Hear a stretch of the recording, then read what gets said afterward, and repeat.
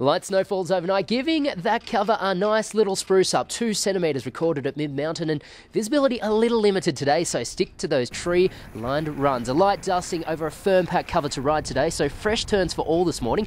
94 groomed runs with great conditions for skiers and boarders. Very good cover across the 4 resort areas. Fusion Parks and Pipe are ready to ride. The pipe cut last night and it'll be crisp and in perfect form first up. If you're just starting out jibbing, then head over to the Piper Fun Park where a new 15-foot tabletop jump has been installed. But it looks like more isolated snowfalls on the cards over the next few days, so good news for the base. Hope to see you soon in Perisher. I'm Dwayne Strauss.